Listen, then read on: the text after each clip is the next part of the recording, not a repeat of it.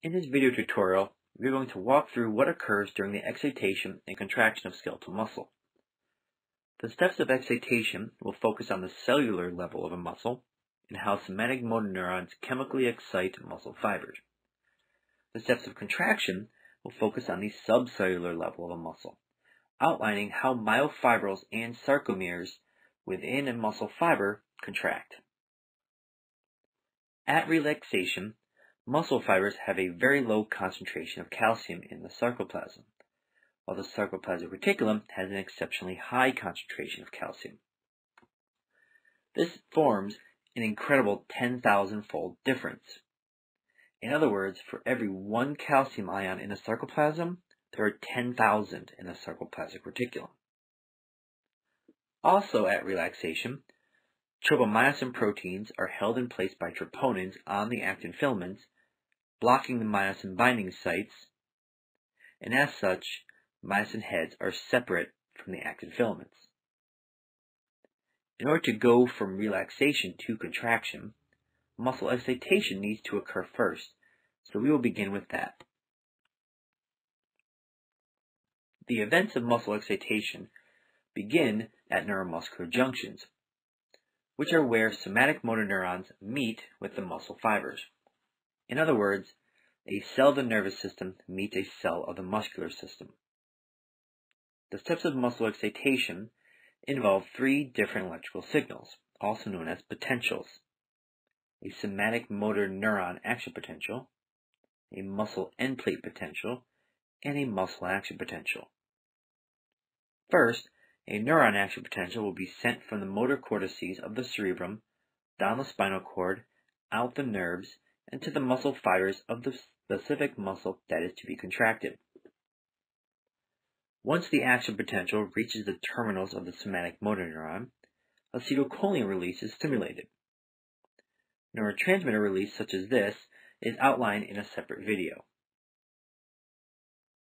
This neurotransmitter release leads to significant amounts of acetylcholine in the neuromuscular junction, which is where acetylcholine will diffuse across the space to ultimately bind to specific ligand-gated receptors on the muscle sarcolemma. In other words, these receptors are specific to acetylcholine, and only acetylcholine will activate them. Upon binding, acetylcholine will excite these receptors, thus activating them and causing them to open. Once open, enormous amounts of sodium will rush into the muscle fiber, traveling down the sodium electrochemical gradient.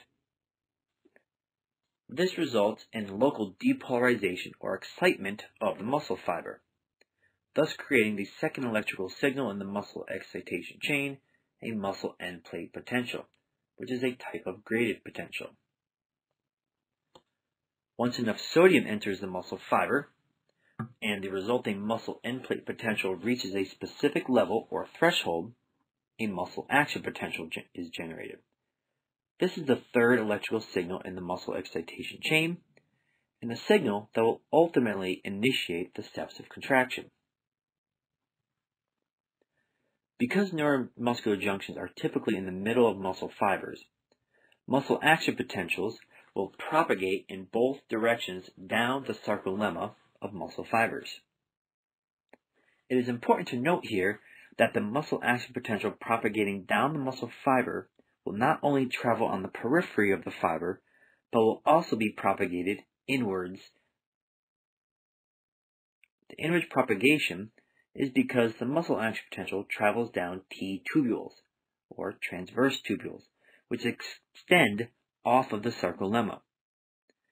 This is extremely important because it allows the muscle action potential to reach all levels of the muscle fiber, thus allowing the excitation to signals to reach all myofibrils, which are the contractile units of the muscle fiber.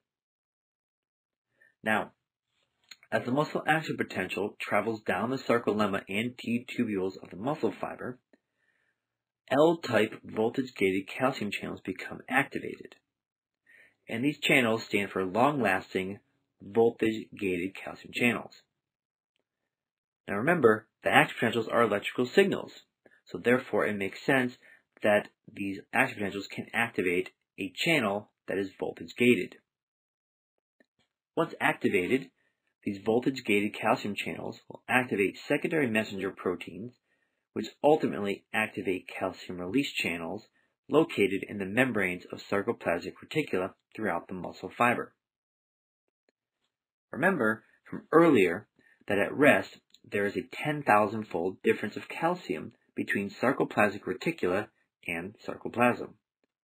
So this means that upon activation of calcium release channels, calcium will rush out from the sarcoplasmic reticula into the sarcoplasm of the muscle fiber following calcium's electrochemical gradient.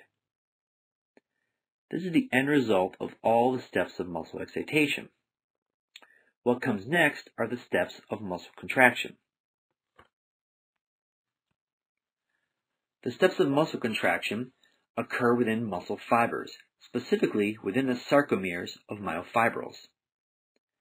Remember that at rest, myosin heads were separated from actin filaments. This is because the myosin binding sites on actin were blocked by tropomyosin proteins held in place by troponins. Going from rest to contracted revolves around three major aspects or triggers.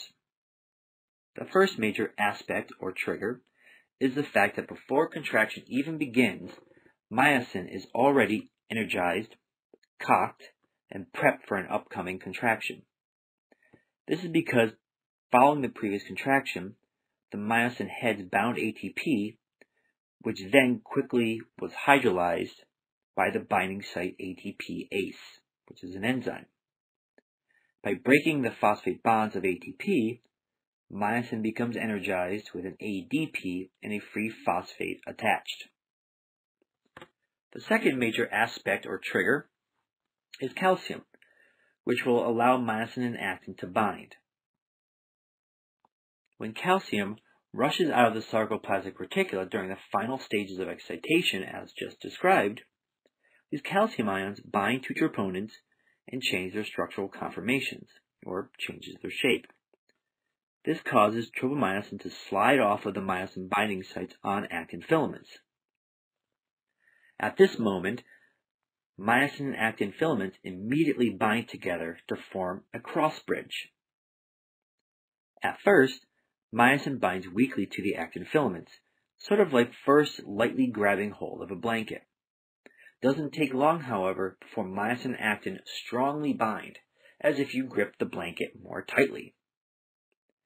The formation of the strong cross bridge between myosin and actin induces the third major aspect, or third trigger, which is the release of the free phosphate from the myosin heads. As a result, the myosin heads swing forward, the energy for which comes from the hydrolysis of ATP, thus moving the actin filaments towards the center of the sarcomere, or the M line. This would be like flinging the blanket over your body. Myosin swinging actin towards the center of the sarcomere is termed the power stroke, which is essentially a single contraction cycle. Immediately after the power stroke, ADP is released from the myosin, and a brand new ATP binds to the open binding site. The binding of the new ATP does two things. One, it will release the myosin-actin cross bridge. In other words, myosin and actin will become detached from each other. And it will also re-energize myosin through ATP hydrolysis, again through the breaking of a phosphate bond.